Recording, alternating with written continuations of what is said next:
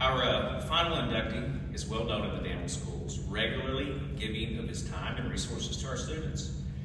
This class of 1979 graduate won Art II award as a senior and the English award twice as a Danville High School student. But he was equally active as an athlete, playing football and other sports, and as a student scholar.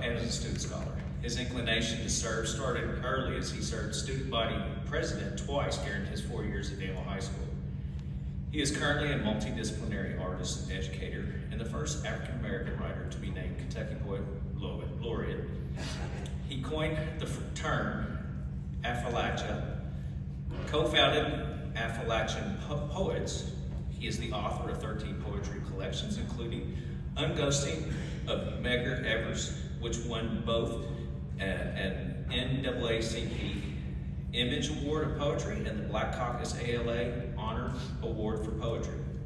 A recent edition of his published work is A is for Appalachia, is a picture book that is well loved in our primary and intermediate schools. He often writes on his own histories and the history of others,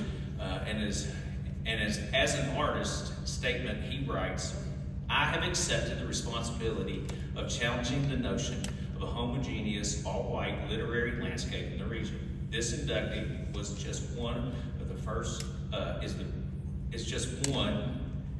get this straight. This is one inductee on this very stage leading creative conversations about his new book last week. Was it last week? Yeah.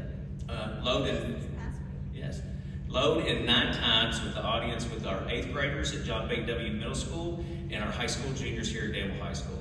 Please join me in welcoming our 7th and final member of the 2024 Arts Hall of Fame, Frank X. Walker. Oh.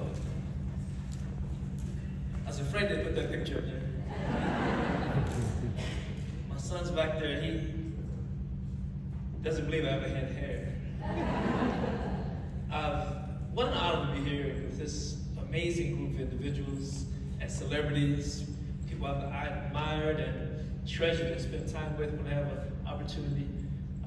I love coming back here. I think my class just celebrated 45 years. And I feel like I've been back every year since I graduated in '79. But in addition to those amazing teachers that we shared, I want to honor 2 people that are the real reason I'm here and I produce any kind of thing that's connected to creativity.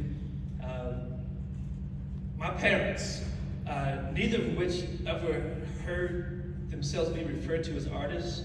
I want to read a poem about my mom and then my dad and then jump off the stage.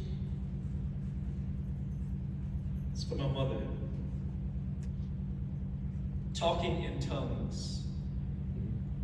We knew to tiptoe quietly if Mama was on the landline, using her full lips to parse out each syllable, carefully measuring her words as if there would be an eyeball to weigh on the other end. She saved that tongue for bill collectors and the principal. But if she used it to sound out my whole name, everybody knew trouble was coming. The tongue she used for close friends had sugar on it, was filled with laughter and warmth and music.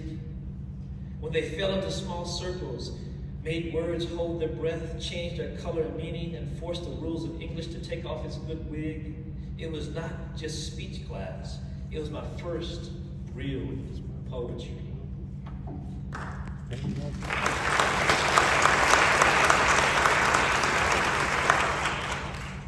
This is for my dad, who's a man with hands. It's called Last Words, though. Words and hugs were not my daddy's tools. Life was about work. Hands were made to think. He communicated like his father, silently erecting monuments of pauses. Even his gestures had commas. In his private workshop behind a wall of resurrected TV sets and engine parts, collected from the side of the road, he spent his spare time polishing his granddaddy's old saws, chisels, and hammers, reconstructed assorted junk and found objects into miniature antique furniture and scale models of his dreams. Just piddling, he'd say, deflecting accusations of creating something beautiful. No one ever called this man an artist. No book spine whispers his name, yet every time I open my mouth, I can hear him sing. Thank you.